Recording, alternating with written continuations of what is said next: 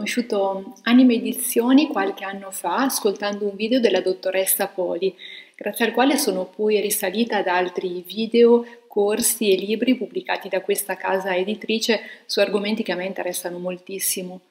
In quel periodo stavo io stessa scrivendo un manoscritto, mi chiedevo a chi l'avrei proposto e a quel punto mi è sembrato evidente che l'editore ideale per me sarebbe stato Jonathan Falcone.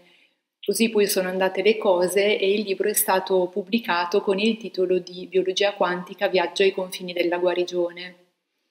Lavorare con l'equipe di Anima Edizioni è stata per me un'esperienza davvero molto piacevole e arricchente, sia sul piano personale che lavorativo, perché ho incontrato persone molto competenti, molto motivate, sempre molto disponibili, pronte a rispondere alle mie domande, a darmi utili suggerimenti e anche dotate di una grande umanità.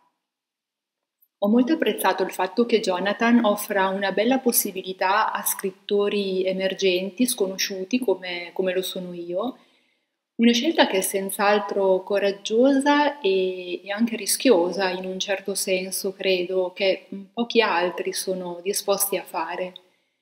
Inoltre Anima fa moltissimo per promuovere le opere dei suoi autori, attraverso video, articoli, conferenze, attraverso i social. Quindi nel complesso io mi sento davvero molto grata nei confronti di questa casa editrice con la quale spero davvero di poter continuare a collaborare ancora per molto tempo.